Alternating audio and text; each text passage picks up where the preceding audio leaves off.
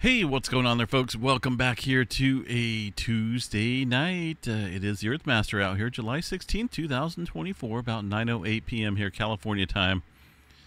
Latest activity here on the Earthquake 3D globe shows a earthquake here in the Mediterranean. Also getting some movement on the big island of Hawaii, as you can see there. Quite a swarm coming in here in the last 24 hours, including a 3.7 and a 3.4 here just moments ago, right around the upper east rift zone here. Got to watch this because we could be starting to see the signs here of an imminent eruption if this does kick up anymore.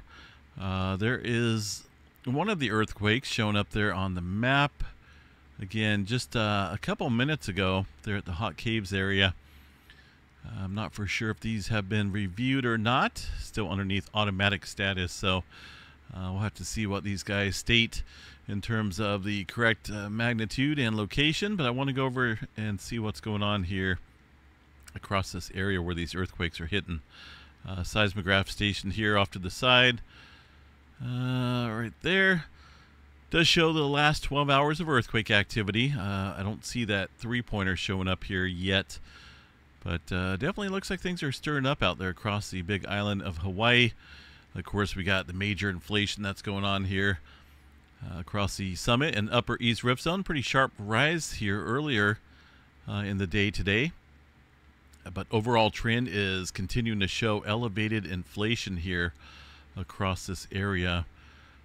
Let's go check out some webcams here and see what we got at the surface level. Summit cam of Kilauea Volcano shows normal activity out here. Got a little bit of volcanic gases here seeping through the middle where the last, well, not the last eruption, but previous eruptions had taken place there at the Lava Lake area.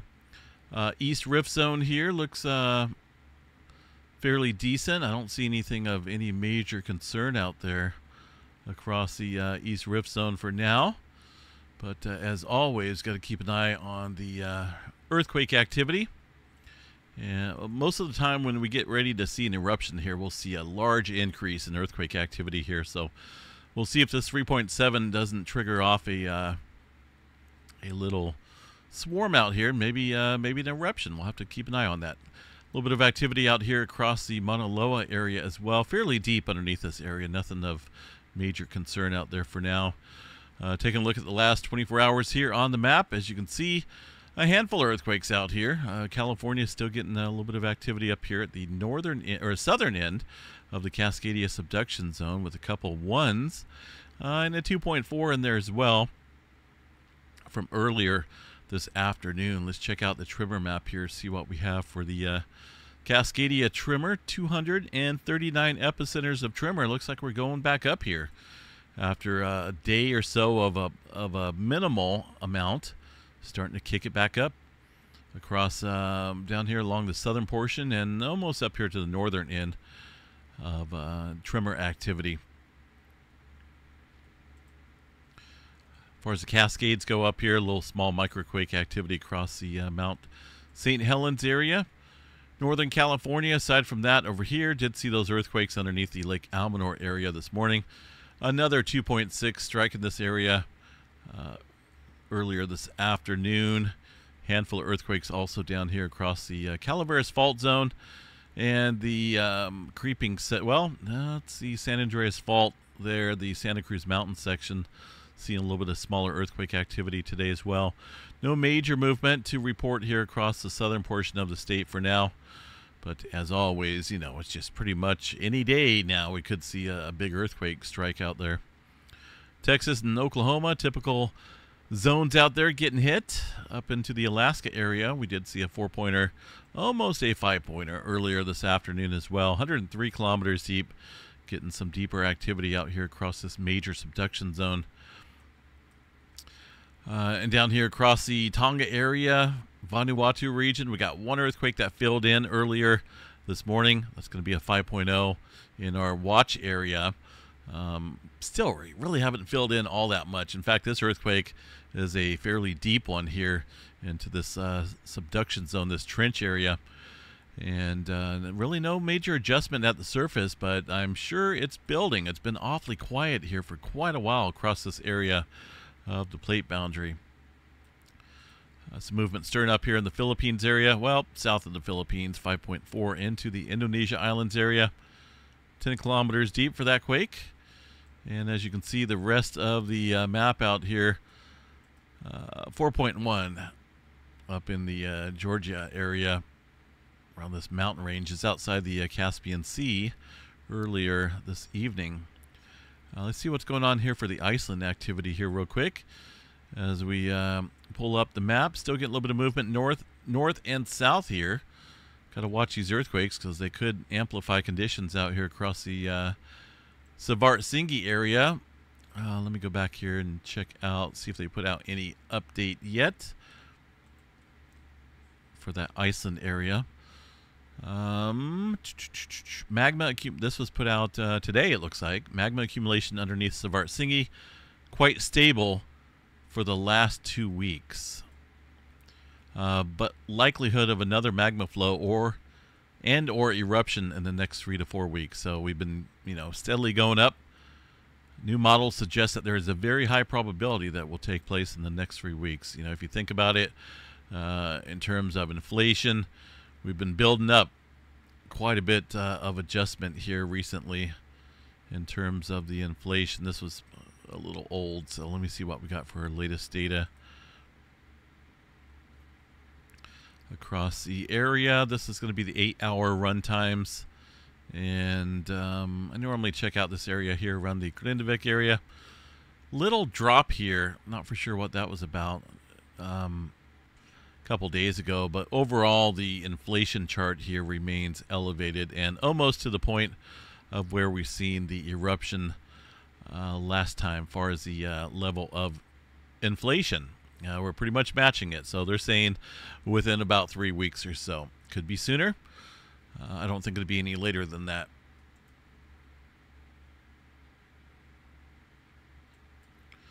Yeah, there's that 3.4. I'm just kind of curious to see if they going to revise that or not. I'm not for sure what's going on with the seismograph stations. They look a little choppy out here tonight. Mostly on the, it looks like the normal stations that I cover out here. So hopefully they will fix themselves. If not, then we'll adjust them accordingly. But yeah, it looks a little odd out there. Intermittent data coming in.